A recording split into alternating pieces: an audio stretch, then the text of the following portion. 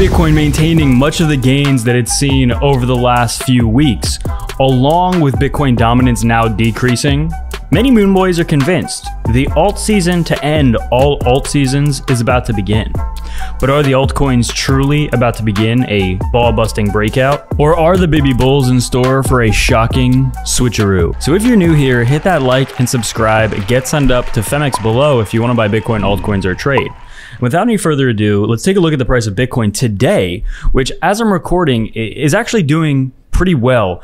What we've seen over the last 24 hours is kind of nutty, kind of insane, and I want to dump into it. I want to look at Bitcoin right here at a very critical place to where I want to show you exactly where I think we need to get a pump here. Otherwise, we could see this price get rejected over the next few days as we head into holidays in the US and receive again, potentially a huge fake out, but we're not there yet. It's on the verge of happening. So we see that Bitcoin dropped to about $90,000, a little bit above that. And the new ballistic acceleration model predicting that MicroStrategy's price of $354 is valid. The stock just closed at about $353. At $100,000 per Bitcoin, it's predicted to be a price of $460 per share, pretty close to the recent peak. Something to keep an eye on as we are tracking both MicroStrategy and Bitcoin. MicroStrategy over the last few weeks has been all over Wall Street Bets on the Reddit. It's just been taking finance by storm, basically, and putting Bitcoin in the spotlight in a different way, right? In the past bull run, MicroStrategy's gains and MicroStrategy's success was important, but now I think financial institutions are truly paying attention, and a lot of retail, even non-crypto interested retail traders like stock traders are, going balls in, balls to the wall on MicroStrategy's stock and getting exposure. And it's essentially just a Bitcoin proxy, right? It basically is Bitcoin. Now you might be asking yourself, why is altcoin season delayed? We talked about at the beginning of this video, altcoin season approaching and many people very bullish on altcoins. I think we're about to see altcoins do something big, do something explosive. I don't want to look at this post by Ki Young Ju on X. Compared to the last cycle, the nature of capital flowing into Bitcoin has shifted. The current Bitcoin rally is primarily driven by demand from institutional investors and spot ETFs. And unlike traditional like crypto exchange retail users, institutional investors and ETF buyers have no intention of really rotating their assets from Bitcoin into altcoins.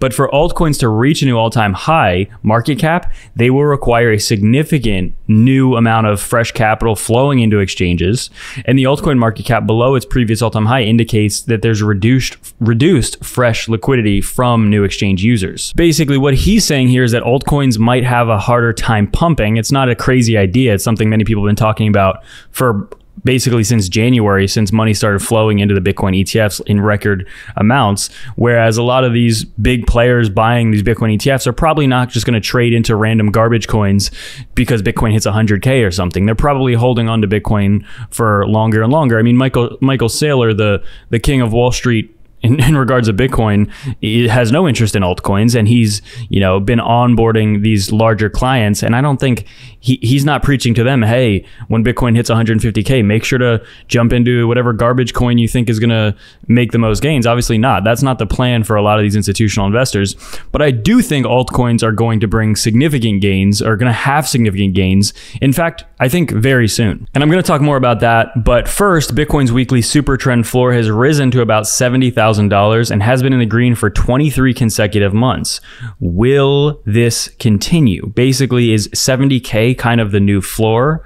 If we get a massive dump, is 70K kind of be like the next kind of where it's going to hold? Is that kind of like the new floor for Bitcoin? According to the super trend, it's very possible. We see that also Bitcoin downside liquidity is, there's no downside liquidity left. Liquidity is above us. Liquidations are above us. Maybe giving Bitcoin a chance to have a pretty big move coming up here. We also saw in the news space, Japanese public company Remix Point announcing to buy about 500 million yen worth of Bitcoin. We see that speculation growing about countries preemptively building Bitcoin reserves ahead of Trump's administration.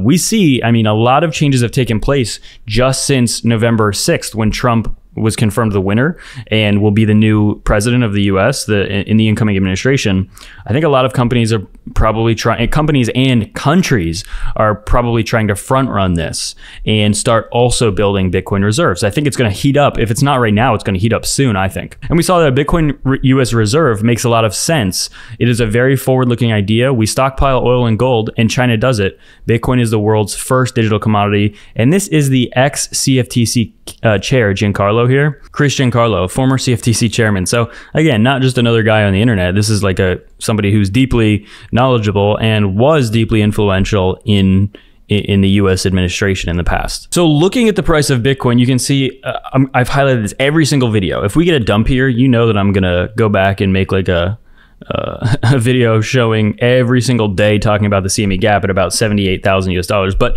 basically right here, Bitcoin has topped out right underneath 100K. What a tease, right? Just giving us, it's basically a huge tease right about 100K.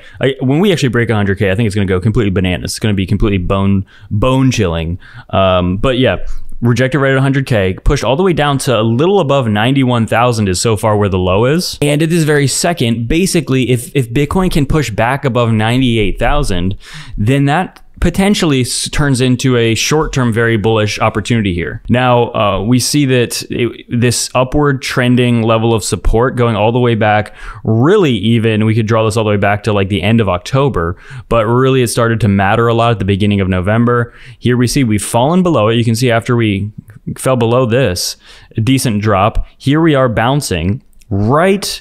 Where are we bouncing? Well, basically, if I draw kind of like a horizontal line, we basically bounced at the top of where we were also kind of facing resistance most of November before we broke out at the end of November. And here we see Bitcoin trying to have, a continued bounce. Now, what else is happening? Bitcoin dominance looks to be maybe topped out. Again, this is something you want to watch every single day because this could actually happen pretty quick. Look what happens in the past when Bitcoin dominance collapses. It collapses. Like it collapses really fast. So watching that every day is really important. Definitely. Altcoins actually have just switched their fourth green consecutive weekly candle to green again. This was red, but now it's green again because altcoins are, let me look at my side of my screen. Yeah, a lot of these top alts are up between like 6 to 10%. Not bad. But is this just sort of a dead cat bounce? Is this actually going to switch and be a fake out? You can see so far Bitcoin has had a very strong daily bounce exactly here on the daily chart, kind of where we were unable to break for about a week until towards closer to the end of November. And we ultimately did break above 90K. But 90K, is this turning into a big support level? Very possible. We see another big development. This is actually the most important thing, I think, is that look what's happening to the DXY as of the last few days. I talked about this yesterday. We got a big wick, which potentially indicated maybe the DXY is close to topping out. 2 consecutive red daily candles, and look what happened today. This is big because if this trend continues, we could see the DXY finally start to drop, which historically is pretty good for Bitcoin. I personally think the DXY being red today is actually one of the reasons Bitcoin is up and the stock market isn't. Okay, if you look at the SPX, not particularly great. We're under 6,000 right now. We were higher yesterday, but Bitcoin is higher, much higher today than it was yesterday, at least so far. And I think that's potentially because of the DXY. If the DXY keeps dumping, then I think it's very likely Bitcoin can initiate a mega move, a mega pump. But overall, altcoins, I think that especially if Bitcoin dominance, at least even if it tops out even for a couple of weeks here, altcoins I think are going to run like Bananamode.